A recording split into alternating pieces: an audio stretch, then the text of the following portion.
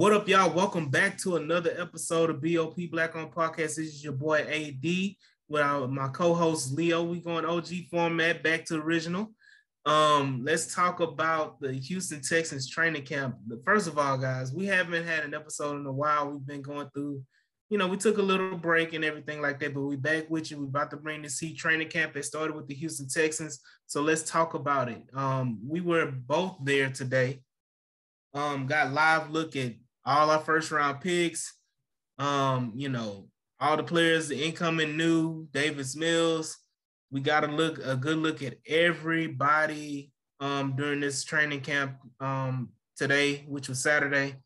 So, we're just gonna talk about it. Leo, what was your thoughts on, the training camp today and the players and everything like that? It was my first training camp ever, man, and it was a good one to go to because, we unveiled the new red helmets. First of all, they looked really nice. Fire red, man, candy coated red. Yeah, it was pretty dope, man. But yeah, man, I think, man, first of all, the sheer, just looking at the sheer size of a NFL athlete was insane to me because I've been to college games and stuff before, but and I've obviously been to NFL games, but to be that close and to see, this is what, an offensive lineman looks, an NFL offensive lineman looks like, very crazy. But yeah, man, all in all, I thought it was a good practice, and we're gonna get into it. Some guys that I really thought were pretty cool to see was, man, first of all, just Dameon Pierce. There was a lot of talk about, Breece Hall, and although, I guess we all know Breece Hall is more explosive, a more decorated college athlete, I think Pierce, man, really showed a lot of burst. And I think, man, and also Marlon Mack, man, I think, he looked good too. I don't remember how many reps he got, in actual, the real, scrimmaging, but in the drills, man, he looked. I mean, he had a little burst too. So, man, I was excited to see that. Obviously, Mills, I think, man, Mills, had a really strong stature and build to him, and he, when he wanted to fire the ball in, it looked like he was getting some good velocity on his throws, man. So what did you think, man? For me, this was my first training camp as well. This was very, very organized, very, very well run by Lovie Smith. Everything was to the penny, to the dot. No second over. I mean, as soon as 8 o'clock hit, they started practice. Soon as 9:30 hit, practice was over. That was one of the most efficient practices as far as time wise and everything like that. For me, player wise and watching the practice, the group that intrigued me the most was the receiver position, because going in, I wanted to look at what were we going to look like without John Mechie. We all wanted to see John Mechie. News came out with John Mechie. Prayers up to John Mechie with a kind of a curable form of leukemia, cancer, pretty much going to be out for the season. So with him being out, is just trying to see what can be his replacement, who can fill that role. And that intrigued me with Davion Davis and Johnny Johnson, the undrafted rookie out of Oregon. Davion Davis, he's the second-year player out of Sam Houston State, who had an opportunity last year, played pretty well in the limited snaps he got, but got hurt. So he's, to me, he's somebody that shined in that receiver position. I know you talked about the running backs. I was focused on the receivers, even the tight end position. I looked at that and seeing, with the news coming down yesterday and today, that Anthony Auclair is probably going to miss most of the season, with a knee injury.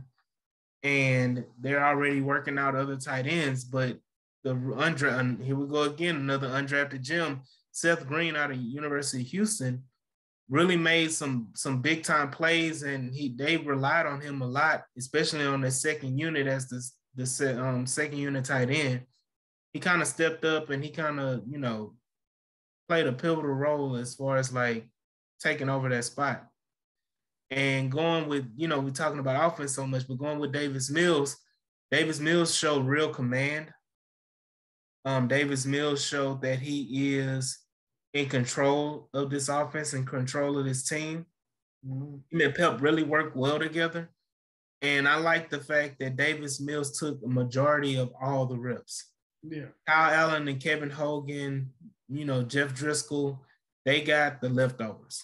But majority of the practice from beginning to end, even in the reps, even in the not the 7-on-7 or the 11-on-11, but even in the drills, Davis Mills got most of the drill reps as well. Mm-hmm. So that, to me, that shows the confidence and that solidifies him as the guy. So, but I did like his confidence, his anticipation, his willingness to check the ball down and willingness to pull the ball down and run if it's not there. It shows me that he's going through his progressions, going out through all 3 or 4 his progressions, and he's, taking what's there. But other than that, it was an all-around good practice. Good training camp day.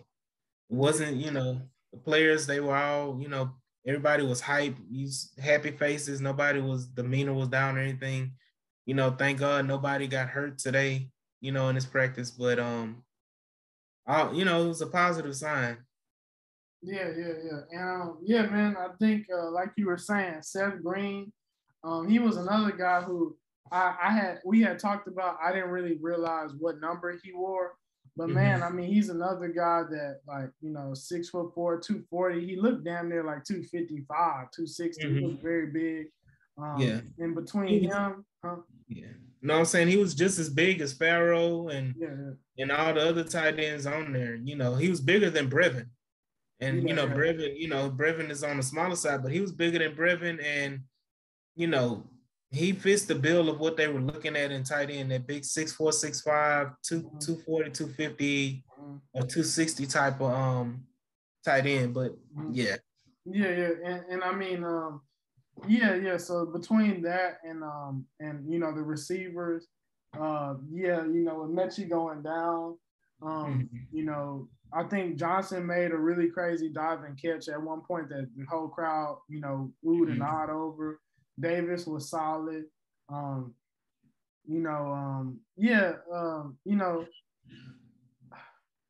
can't lie, man. I really looking at Brevin Jordan, bro. Between Brevin Jordan and and these 2 tight end sets, they really used him kind of. They were starting him out wide and motion him in. You know what I'm saying? We seeing a lot of like single back, like 2 tight end sets. I really think that with the the illness, of Mechie, I think Brevin Jordan will have ample opportunity to really, really, step up and be, and get major targets this year. And I feel like, I see a lot of people are very excited about him. I'm kind of really, at this point, I like him. But my thing is that, like, I feel like, it's going to turn into, like, is he, like, people are kind of having this, like, Shannon Sharp type of, like, hoping he turns out to be one. Yeah. And I'm really, really looking at it, and I think he's going to be a good player, but I just keep getting Gerald Everett type of vibes from him, and that's not a bad thing at all, But I look, and then I just went back and looked at his athletic scores, He's not the fastest guy, what I mean? I think maybe we should kind of temper, the expectations that he's gonna just be this, like, I think it's unfair to him. But obviously he could exceed my expectation, and he could be, obviously, you can't put a cap on a guy to say, and but so I think honestly one of the most not surprising, but I think it was really, really cool to see them using Petrie as a deep safety.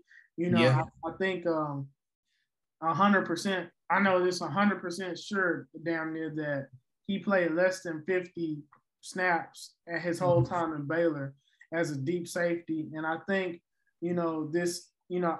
I think everybody is, like, excited about that. But I also do think that it's important that he gets reps there now, because even if he you know, things happen so fast up at the line of scrimmage. Maybe things happen slower in the back end. I think it's good for him to get these kind of reps in training camp before, you know, whatever happens, and he has to play deep in some point in the season. And I mean, just for his overall development, I thought that was great, man. And what else, bro? Yeah, I mean, shit. What you think about that? So for the defensive side of the ball, it was like you said, it was very interesting and kind of, you know, nice to see that Petrie was used in multiple different ways. I saw him on the line. I saw him, you know, at two high. I saw him single high. I saw him just about all over the field. So it gives me comfort that Petrie is going to play all over the field, and as well as Petrie is going to be a starter. You know, the way it's looking is that Petrie and, you know, Jonathan Owens, you know, I know I joke with a lot of people call him Mr. Boss, but Jonathan Owens and Petrie are your starting safeties right now. And, you know, it's a testament to Jalen Petrie. So the fact that he can come in and take over that spot from Terrence Brooks, a veteran, you know, MJ Stewart, a veteran, the fact that he's just playing that much better and being, you know, that athletic enough to do all of that is a positive. On the defensive side, also looking at Rasheem Green, I think that what we talked about with Rasheem Green that kind of brought it to light in the practice is that they had in the 11 on 11, there were times where they bumped him inside and had Addison next to him or Reeves Maben or somebody like that next to him, and which kind of goes into what we were saying is that they're going to use Rasheem Green as a hybrid, as a DN, D tackle hybrid. Probably going to see him more on passing downs inside. Those were things I looked at. As far as players, you know, I talked about Davion Davis, who had a good day, Johnny Johnson, Nico Collins, had a few, you know, had a okay, wasn't the best, you know, wasn't the best practice for Nico, but he did have a big time play in the 11 on 11 against Derek Stingley on a stop and go route that, you know, it was kind of almost like a welcome to the NFL moment for Derek Stingley.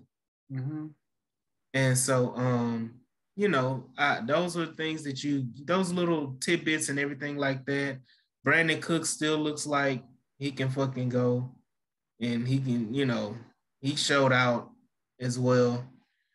But other than that, it was a efficient practice. And those players that we saw that we talking about, the Seth Greens, the Johnny Johnsons, the Davion Davises, this was a practice where those players that you consider to be bubble players, you see them actually coming up and trying to make the roster. And shout out to Bab. You know, he's not here with us today, but shout out to Bab for bringing up Seth Green. He was one of the players when we had our undrafted free agent special. He told us to watch out for Seth Green. That Seth Green could be a player. That was one of the guys that I got to give him his credit because he's the one that talked about him. That, you know, put my mind on him. You know, put my eyes on him and everything like that. So, but I'm excited to see when I go back next week. I'm excited to see what the progression is for these players. And, you know, even the running back position, I think one person we haven't talked about was Darius Anderson. Darius Anderson made the news with the whole thing with HPD and a woman, you know, got in a little situation like that. But you know, he may be out of the clear for that. But he really showed out in practice today. As far as like showing the burst, I know we talked about Mack and Pierce having that burst. Darius Anderson made some cuts and made some moves, and that burst was there. And, you know, I think he is pushing Royce Freeman, Dare, the other guy we got there, I can't pronounce his last name, starts with an O, Dare Olagambwe. I think that's his last name. he's pushing to take that fourth running back spot along with Rex Burkhead, Mack, and Pierce. And I think that he may actually beat them out. If he's given opportunity, he may actually beat them out the way he performed at practice today compared to Royce Freeman, because Royce Freeman got his fair share of snaps as well. But it was just a difference when you saw Darius Anderson get that ball.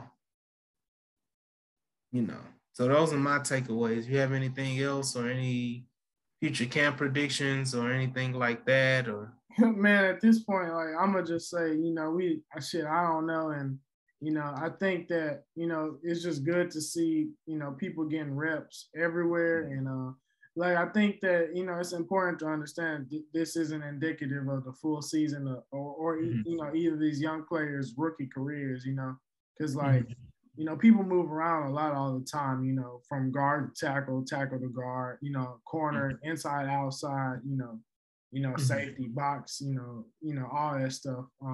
One person that I would like to see more of is Booker. I don't know if he just wasn't paying attention to him.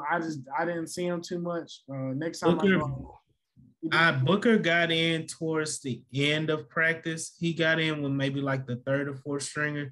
That is a concern with me too, is that I do want to see more of Booker. Mm-hmm. I want to see more of Kenyon Green. I know he's on the pitch count, but the limited amount that we did see Kenyon Green can, was a surprise to me, is that he can move better than what the experts and everybody was saying about him coming out of college, was that he lacked athleticism, and that was his biggest flaw, was that his athleticism was subpar compared to the other offensive guards in the draft that we were all talking about, the Ickeys and the Zion Johnsons or whatever. Kenyon Green was, but watching the plays and watching him pull and run, he can move, and Kenyon Green is a massive human being. I know you talked about the players, seeing them in person, but Kenyon Green is a humongous man. And he was just as big as Titus, just as big as Tunsil, the people that you would assume were our biggest linemen. So to me, for him to be that big and to move like he was moving, I really want to see more of him. Hopefully the ramp-up period for him will increase by the time we get to next week in training camp and everything like that, because we're getting closer and closer to that first preseason game. So those are things that I want to see more of. I just, I want to see Marlon Mack more too. Yeah. Marlon Mack was limited. All these guys that they're limited and everything like that, they're coming off of injuries. So I do want to see more of those guys next week. So hopefully we'll get more of them. But all right. And also for everyone that asked, because everybody that we talked to asked, from other fan bases, Derek Stingley looks to be moving around just fine. He looks, he looks the part.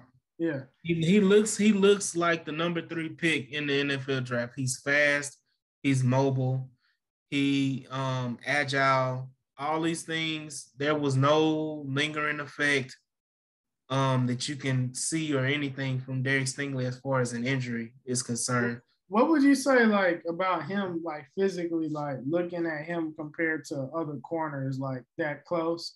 Because Derek Stingley, and I think because I think this is a difference between him and Sauce Gardner. Derek Stingley is a big cornerback. Mm-hmm. He is a big cornerback. Derek Stingley is built.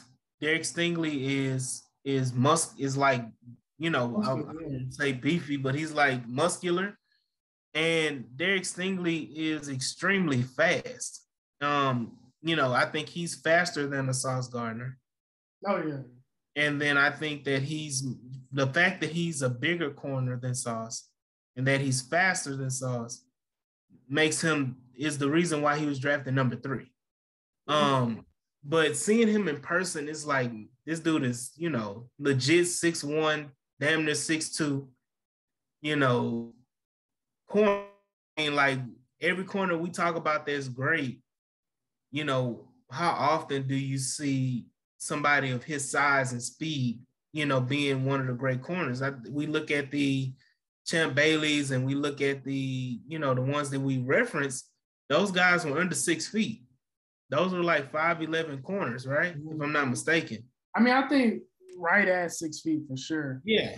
I feel like that's nitpicking to say they ain't, Right. But just the fact that Derek Stingley is clearly 6'2", like they can say he's 6'1", the dude is 6'2", legit 6'2". Yeah, he's big. And and the fact that he has that combination of size and speed, I just think that it's, a positive, and the fact that there's no lingering, and the fact that nobody other than that Nico Collins play that I mentioned earlier, there was no one or anything that he was challenged as far as like getting beat on a route or getting beat, on a play or anything like that. So I feel like, Derek Stingley is going to do well. Mm-hmm. I feel like I'm positive. I'm very, very excited to see more of Derek Stingley. Excited to see more Petrie. All of our rookies and everybody we brought in, I'm really excited to see, these guys. Yeah. I definitely think like Stingley kind of looks like he fits in that damn like Stephon Gilmore type of mold. Like, yeah. You know what I mean? Like 6'1". Who else? Like shit, Gilmore. I mean, there's not that many corners. Even corners like Antonio Cromartie. Yeah. Hell, JC Horn. I mean, I know he's that type of a guy. Right, but you're talking about those big, fast corners. Like I think Cromartie sticks out in my mind as being one of those big, fast corners. You know what I mean? Yeah. And so I just think that it's going to be a positive because he gives you more flexibility to do more things that you ever thought you could do. And another thing too, I mean, I guess like at this point we're talking about damn near like, talking about doing shit that you never done. I mean, the idea that like Lovie Smith is gonna stay in one coverage the whole game, to me is like it's kind of, I mean, at this point it's like it's like talking about like, shit that happened 30 years ago, like as if like it's gonna happen tomorrow. It's right. Outdated. I mean, we seen them running. The video I got of Stingley was of him running like cover 3. You know what I'm saying? They was running cover 3. I seen, cover 1. I mean, they did play too high, but it was a bunch of different. They ran a bunch of different stuff. It's the multiple coverages that Lovie has adopted on ever since the second half of the year last year, going into this year. It's translating. You see things translating as far as like that, and I think you have the personnel now to do such. If you want to play single high deep, you have a person that can do that in Terrence Brooks. I know he's not the best at it, but he is a guy that can play that efficiently. If you want to run man, you have man corners now. You have, players that can play hella man. Derek Stingley is one of them. So you have all these different options in the secondary to run multiple coverages. You also have speed at the linebacker position that we didn't have before with Garrett Wallow and Christian Harris. Garrett Wallow did make a hell of a play in the 7-on-7 portion of the practice where he broke up a pass, anticipation and everything. It was very, very, very, very exciting to see. And that was something that we talked about, that Bab talked about, is one of his player profiles and people he's excited to see in the upcoming season. I'm assuming just based on practice, we're going to see a lot more Garrett Wallow. Mm-hmm.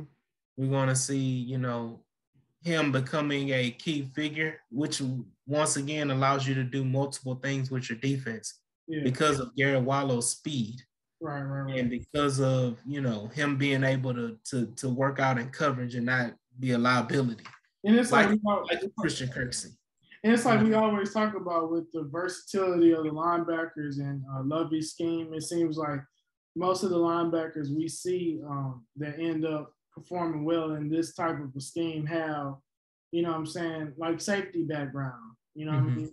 And But one thing I will say, like, not to be negative, turning it there, is just like, one area of, that I think that, the way we'll be tested this year is just continuously like, how does the defensive line hold up, particularly like the inside of the defensive line.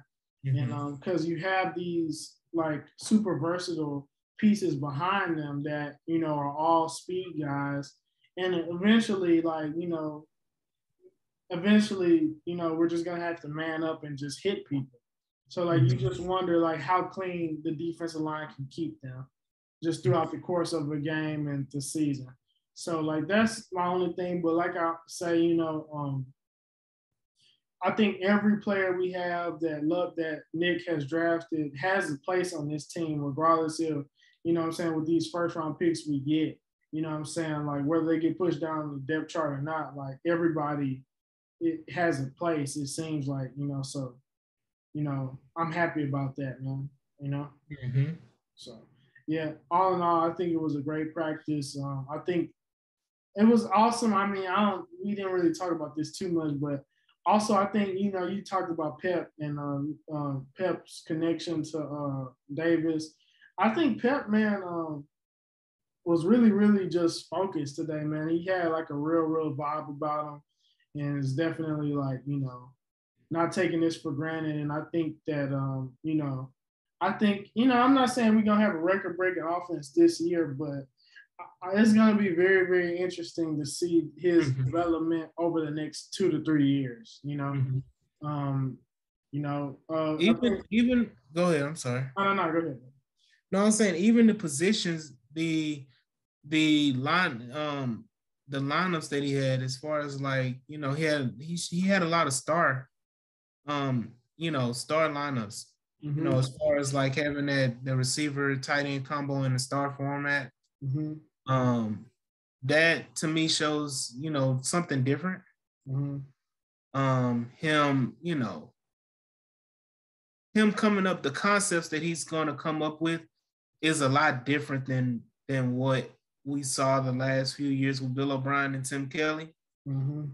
He did. Now there is a few things that are still brought back from the whole Bill O'Brien, Tim Kelly thing, but I think it's his ingenuity. I'm trying to think of the word to use, but I think that his creativity was put on display as far as like, what was going on in practice today.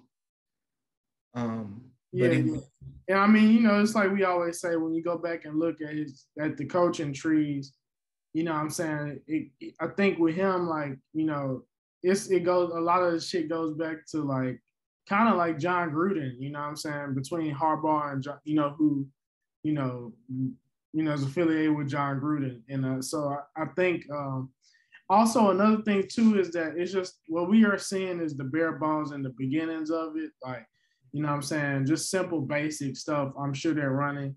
I'm saying, I think like, the offense that we see now might not be the same offense by week 10. And then, I'm saying the year after that, and the year after that. And so like, I don't know. I'm not saying he's going to be Andy Reid,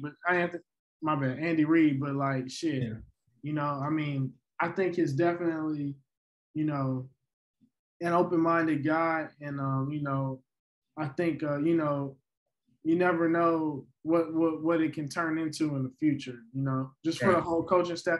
That's another thing. And I know we talked about this, like really, really in the podcast infancy stages, was just the amount of Black coaches we had.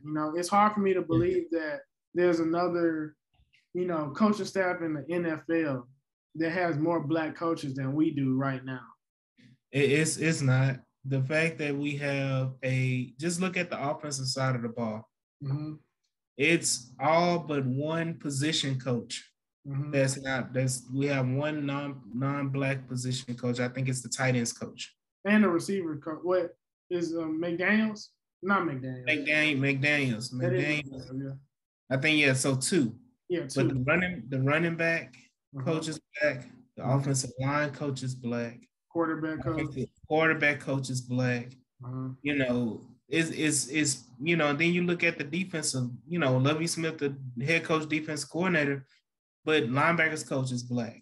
secondary coach is black. You know, like it's up and down. Line coach black, right? Right. The line coach is a former player. Yeah. You know. So I mean, you know, it's interesting, you know, and I think that's something that you know, I like to just say that I want people to be good at their jobs, you know, first and foremost, but it's great to see so many black guys that are good at their job that are getting a shot here. And I mean, I hope that like with this theme of the first 2 years of the first 2 years of the going into the second year of the Casario, you know, conundrum. You know what I'm saying? You know, I hope to see, you know, more continuity with these guys. And even, you know, man, I mean, not to turn this into a selfish thing, even if we can't be the team that, you know, sees like, you know, some of these guys get promotions to see them, you know what I'm saying, go somewhere else and do well somewhere else to get promotion. You know, not only will that be good for just the whole black coach movement and all that shit, but just like, you know, it even will bring good back on us because it'll give us picks. You know, obviously that's selfish, but I mean, it's in the rules. So and to me, it shows that black coaches also have good football minds as well. Because I feel like Nick Casario is hands-on, and I feel like he is not going to have people on the coaching staff or have people around the Houston Texans at this point that are not good coaches or good football minds. Yeah. Even you know, anybody that they brought back from the last regime are good football minds. And I think that's what Nick Casario, because that's the reason why I feel like Nick Casario and Lovie Smith get along so well, is because they align as far as like how they think football minds, the way they see the game, the knowledge of the game. I think the respect that both of them have, ridiculous amount of knowledge. Lovie, you know, probably 40 years worth of knowledge in the game, coaching wise, and Nick Casario 20 plus years with the Patriots knowledge wise, you know. So I think it's just the respect factor, and I think that goes throughout the, you know, even the guys that they brought in, the quarterback coach, the running back, all these different guys that they brought in the offseason, they're good football minds with a boatload of experience. Nobody that they brought in, you know, has very limited experience. Everybody they brought in is like heavy experience. Even the defensive line coach, he has experience because he played in the league. And so it's, you know, it's a lot going on, but you know, that was good to see the representation out there on the field. Yeah. It was good to see, you know, how they organized it and everything, and that it was, you know, it was a good practice, man. It was a good practice. It was a good experience. I challenge anybody that's a Texan fan to take advantage and get to a training camp, because the experience at training camp is completely different, and it opens your eyes up and gives you a different perspective than what you will normally see on a TV game or what you would see on the NFL Network highlight or ESPN highlight. You know, these, you know, even local news highlight, these are things that you will want to see to kind of give you a different perspective. So I challenge all Texan fans and, you know, everything like that to go out and see the Texans in this training camp. Yeah, man, I was happy I did it, man. And yeah, so I guess we'll be back, you know, soon with more stuff, you know, hopefully in between now and next week. Oh, yeah. You know what I'm saying? There's a word on the Deshaun case that, you know, I guess everybody is following closely. You know what I mean? You know what I'm saying? So yeah, bro, it is what it is, man. You got anything else to say about that plan? No, other than that, man, I just want people to be on the lookout. We are coming with some more episodes soon. We are going to start our series of division talk. We're going to bring in different Twitter, you know, fans of different teams that we talk about or talk with on a regular. We're going to talk about these divisions during this whole training camp preseason period. So be on the lookout for those episodes, man. We're gonna break down these eight divisions, man, and we're gonna break them down. Even the AFC South, we'll have some battles with those guys as well. But yeah, be on the lookout for these upcoming episodes, man. And y'all please like, share, and subscribe. This is your boy AD. We got Leo in the building, so we coming, we'll holler at y'all later, man.